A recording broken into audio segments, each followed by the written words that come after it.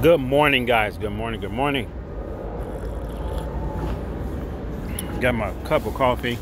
I'm gonna make this quick because I wanna try this live thing again.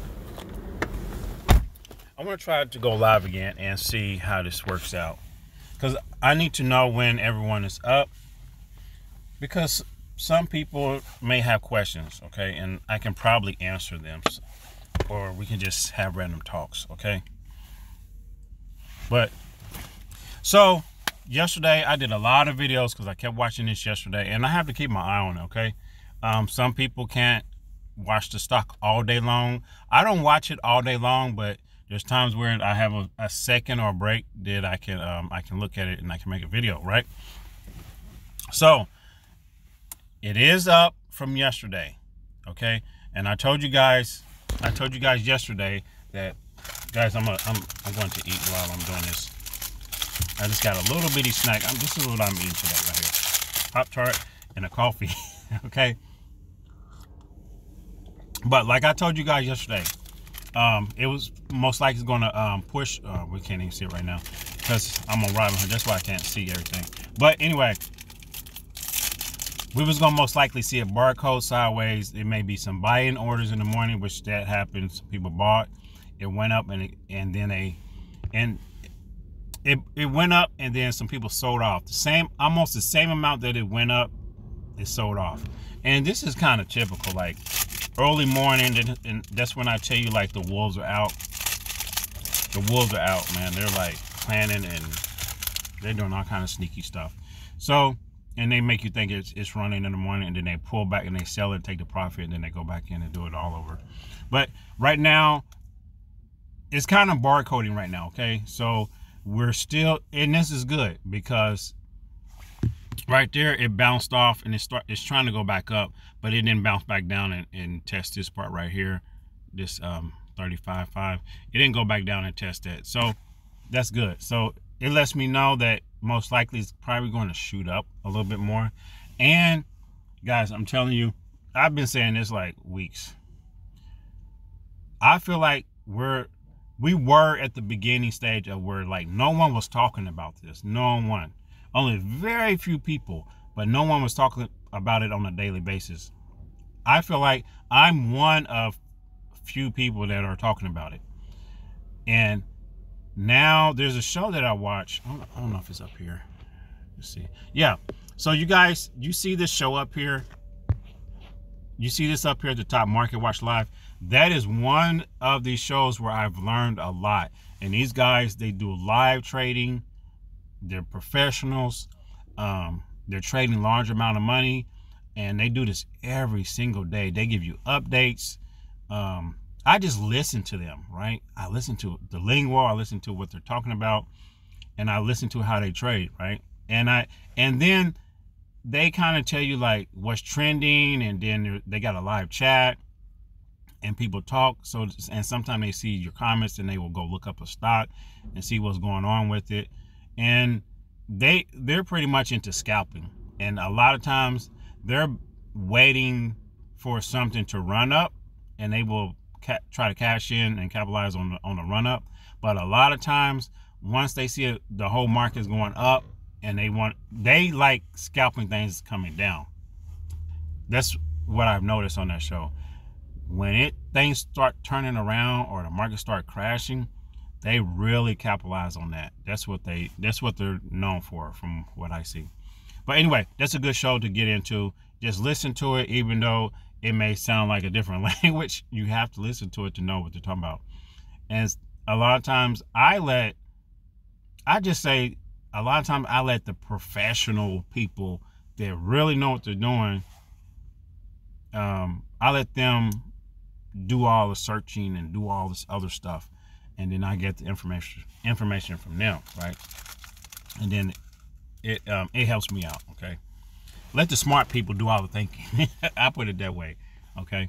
But yeah, it's up a lot from yesterday, and there's been quite a few people that's on my channel that said they woke up this morning and they had a thank you for mentioning the stock. Thank you. I got in at 12. I got in at Some people got in at 10. This one guy got in at like 0.07, 0.05 or something like that. Like, he's been in it for a while. So he's up a lot if he hasn't sold. I know he is. And then yeah. So a lot of people are up. Their account is up. Now, the key point is, like I tell everyone, it's not financial advice. It's just for educational purposes only, okay? You need to pick a price. If you're going to sell, pick a price, okay? Once that number reaches 40, 50, if it hits $1, pick a price and keep it in your head and say, when it hits that, I'm going to sell, okay? And have a minimum. If it's just start pulling back real strong, you got to think in your head like, okay, it's pulling down, it's pulling down, it's pulling down. It may rebound and go back up. Pick a price that's down to where you're comfortable with, and you're still going to come out with a profit, okay? If it pulls back to 20 and you got in at, just say 10, just an example, you got in at 10 and say it pulls back to around 20 and it's still heading down, like that's your part, that's the part that you may want to get out. Set a minimum, because you're still going to make a profit.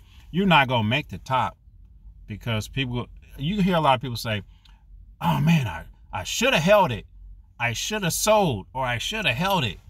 It went to $2. I should have held it. You can't, when you say shoulda, that's like you're saying like you don't know to hold, because you can't predict the future. You can't predict what's ahead of you. So you can't say I should have. You just can't use that word. You can't say I should have, because you don't know which way it was going to go anyway. If it would have stopped where you sold and start going the other direction, then you would never think to say, oh, I should have held it, or I should have sold, or you wouldn't have never said it. Those words would never came across your mouth, okay? So try not to use, oh, man, I should have held it a little bit longer. I could have got a little bit more, because you don't know. You don't know you don't know that it would have went up.